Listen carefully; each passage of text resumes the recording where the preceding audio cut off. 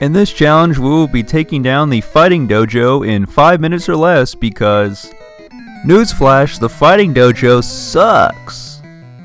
And they put their gym, of all places, next to Sabrina's gym, which would annihilate them. Psychic against fighting type. Know your enemy. Rule 1 of fighting. Or just one of the major rules.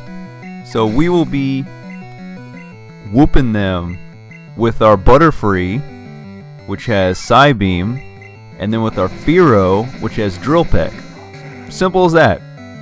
So, come on, black belts.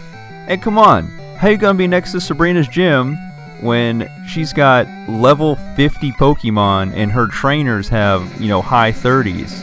It is laughable how you think you can build a gym next to the 6th gym leader in the entire region of Kanto. Your Pokemon, black belts, are in the 30s. It's just comical how you think you stand a chance against these trainers rolling through. Oh yeah, before I get my, Marsh badge from Sabrina, what's this? This says gym on it. Let me stop in here. Oh wait, all you have is like some weak Machops, Primates, Mankeys, Machokes, and then your Karate Master has a decent Hitmonlee and Hitmonchan, like level 37. Really? You already know any trainer on their quest is already going to be well in the 40s, or at least they should be.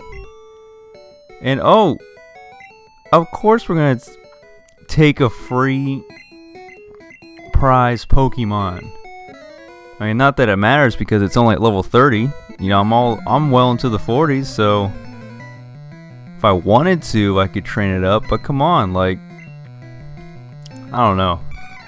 To me, the only Pokemon fighting type worth having in Gen 1 would be Machamp. Like, Machamp is a beast. Why do I not see any Machamps in this Fighting Dojo? Why are you gonna stop at Machoke? Why not just get a Machamp and just... Why do I have to wait until Bruno in the Elite Four to see a Machamp? Like, seriously, level 31 Machop in the beginning, and then a level 31 Mankey from one of these black belts? Dude, I could have saw that in like the 4th gym. No, even the 3rd gym. Lieutenant Surge's Raichu is at like what, level 29 or something?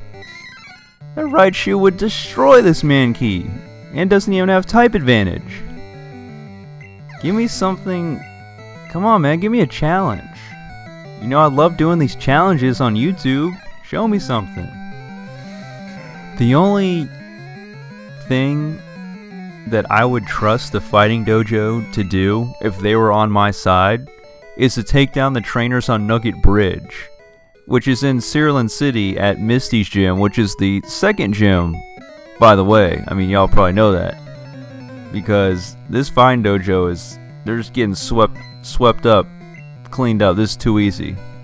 Like, they could handle Nugget Bridge. I'll give them that. But anything else, nah. This is just too funny. It's too easy. And I'm thinking about it. Is there a fighting and flying type Pokemon in the entire Pokédex up through Sun and Moon? Because I can't think of one. I'm on a tangent here because